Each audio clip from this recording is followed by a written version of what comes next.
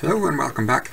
In this exercise we're going to look at this concept of conditional probability, and we'll start to look at this thing called the multiplication law. We'll sort of derive the multiplication law here. We're not going to use it explicitly, but we'll see where it comes from.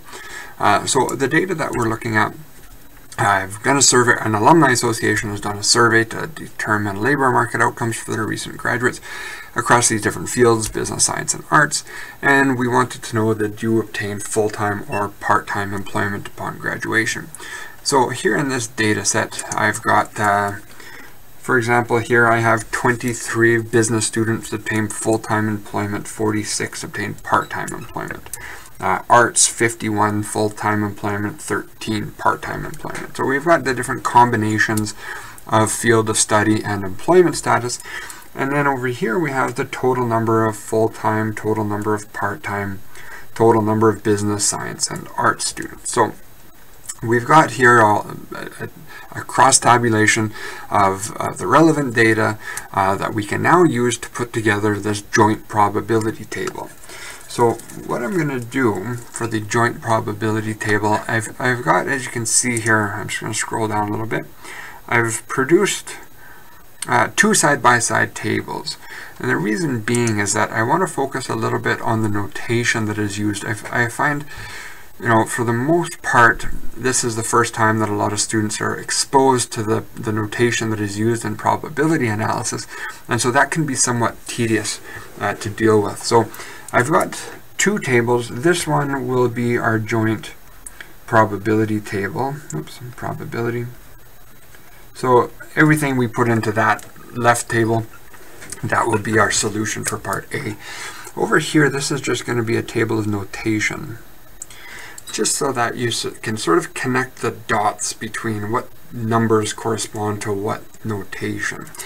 So before I actually fill in the numbers, let's go through the notation first. So what we're going to have in this space here, this is going to be the probability that a randomly selected student, randomly selected graduate, is a business student who obtained full-time employment, right? So that's the cell that corresponds to a business student and full-time employment. So this is going to be the probability that it's a full-time student intersection business. Okay, so everything sort of within that table, excluding the totals, within that table, those are all the intersections. So this one is going to be the intersection of full-time science. This one is the intersection full-time arts. This one is the intersection of part-time business. Here's the intersection of part-time and science. And finally, here's the intersection of part-time arts. So those are all the intersections of these two events, okay? Now, the marginal probabilities are those things that are going to go here and here.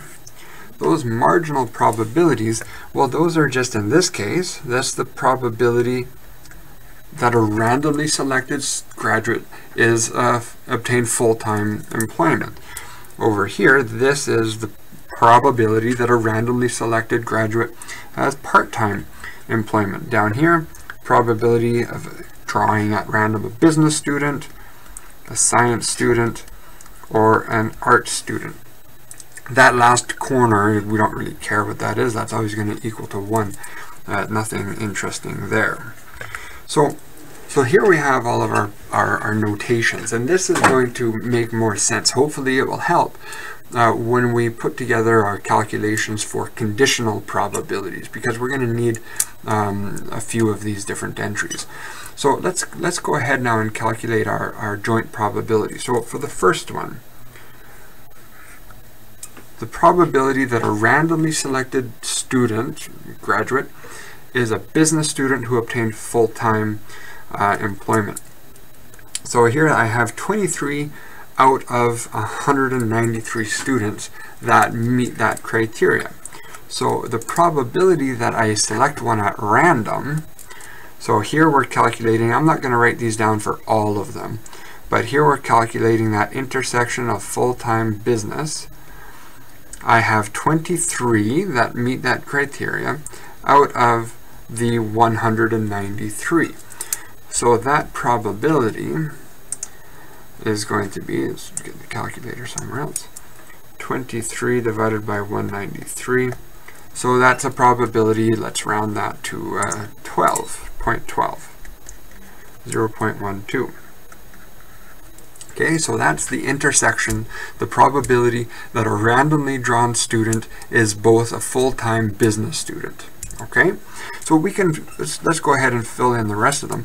For all of these calculations, I'm going to be using, let me color code these. So all of these black circles that I'm going to use first, those are all going to be those intersections.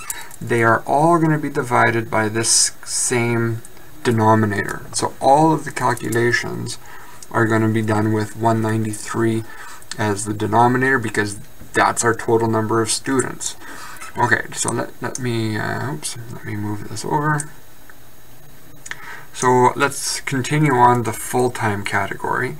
So the next is science. I have 42 science students out of the 193. That's full-time science students. That's 0.22. Oh, let's keep our colors here. So that's 0.22. Next, I have 51 art students who obtained full-time employment out of 193. That's 0.26. Okay, and let's continue on with the joint probability. So I'm going to move down to the part-time row. So that's 46 business students obtained part-time employment out of 193. So that's 0.24. Part-time science.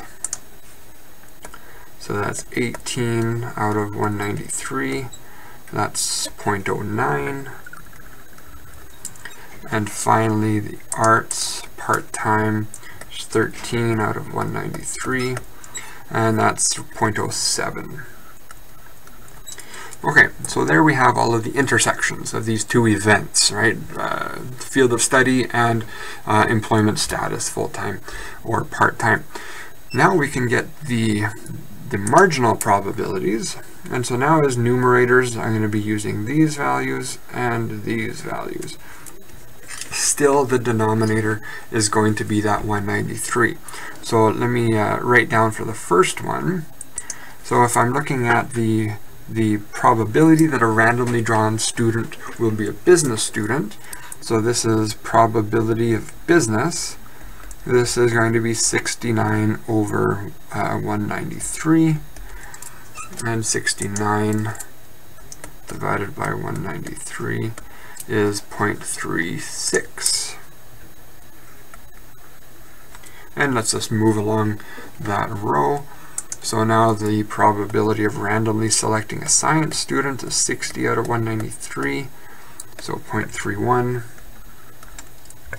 And randomly selecting an art student would be 64 out of 193, 0.33. Oops. And then we can do the same thing now on the full-time and part-time status. So here I'll write out the first one. So this is going to be probability of full-time employment, 116 divided by always 193. So 116 divided by 193. So that's 60%, or 0.6 I should say. And I know that the next one, these all have to add to 1. So I know the next one is going to be 0.4. Because all of these values down this row, down that column, will add to 1, and everything along this row will add to 1. So this is just going to be 1, nothing interesting to extract from that piece of information. Okay, so now we have our joint probability table. We've responded to part A. Part B, interpret the marginal probability. So what do those probabilities mean? Essentially, all it means is that if I reach in at random and I pull out an individual, there's a 0.6 probability, or you can say a 60% chance that I will randomly select an individual who obtained full-time employment. Or there's a 40% chance, a 0.4 probability, that I will randomly select somebody who obtained part-time employment. And the interpretation across the field of studies exactly the same. A randomly selected person is a 0.36 probability, or a 36% chance that I'll draw a business student, or a 31% chance that I'll draw a science student, etc. Okay, so that's what these marginal probabilities, those are the blue ones in the table, that's what those are telling us.